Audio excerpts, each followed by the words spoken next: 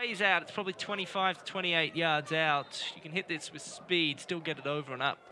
Lopez with the shot, and he finds the back of the net near post. What a beautiful set piece. And just like that, the Toros are up 3-1 here at Zions Bank Stadium. Oh, that's another superb goal.